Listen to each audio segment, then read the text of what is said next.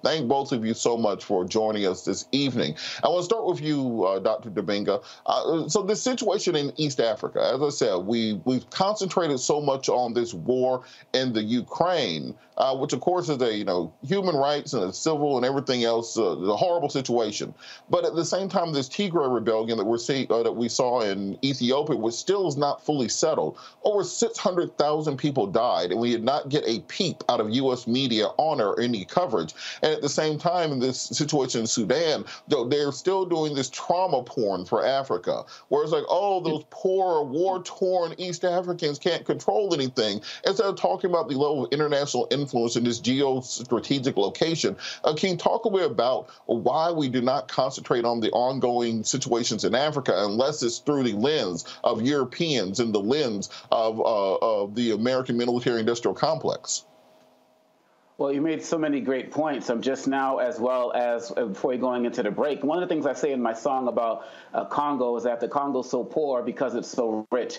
All the minerals and the whole world, they want it. When you go back as far as the 1800s, and you look at things like the red rubber and in the early 1900s, where people were getting, exploiting places in Central Africa, particularly the Congo, for bicycle tires, for companies like Dunlop and the like, going all the way up to now, where you look at what you're talking about in Sudan, as well as in other countries in Eastern Africa and Central Africa.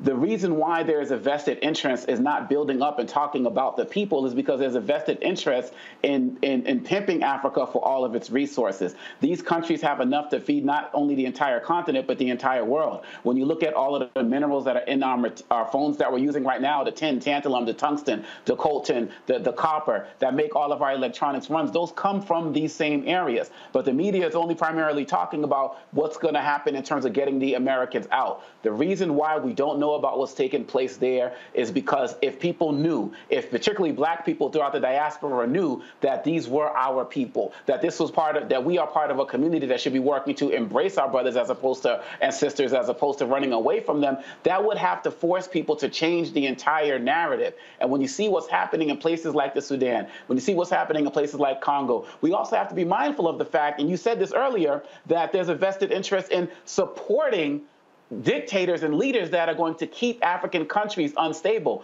We should be mindful. When we come back to Congo, we had a dictator who outlasted 7 U.S. presidents in Mobutu Sese Seko. Who discovered him? George Bush Sr. in 1957, who said, I think this could be our guy in the Congo. When you look at somebody like a Rwanda with Kagame, you see that this is a person who's been propped up by the United States, whose army has been trained by the ACRI, the African Crisis Response Initiative, who had carte blanche to be able to go in and take over 2/3 of the Congo, and then partnership with Museveni in Uganda, almost take over the entire country and become exporters of minerals that they don't even have in their country. So I really want to go in on this, but I'm just saying at the end of the day, we have to be mindful that these strategic interests are found in everything that we utilize daily that comes from these war-torn areas. So we have to go beyond the mainstream media and find out the deeper connection that they don't want us to know.